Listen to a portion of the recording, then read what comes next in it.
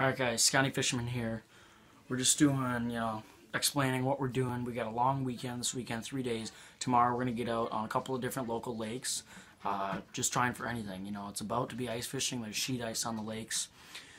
And, they're desperate for that last minute bite before it freezes over. And we're going to try out there. We're going to try out there and see what we can get. So, check out the videos. Thanks guys. Alright guys, Scotty Fisherman here.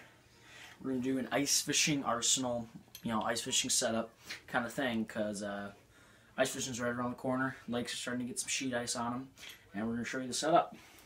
We got a Frabill classic tip-up, kind of like a beaver dam, but, real classic tip-up.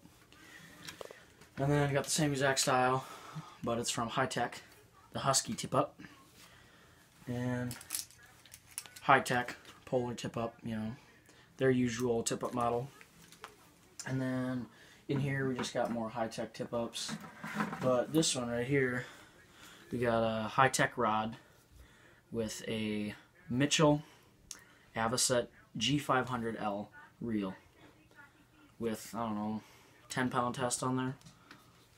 There you go. Thanks for checking it out, guys. Scotty style, get it done.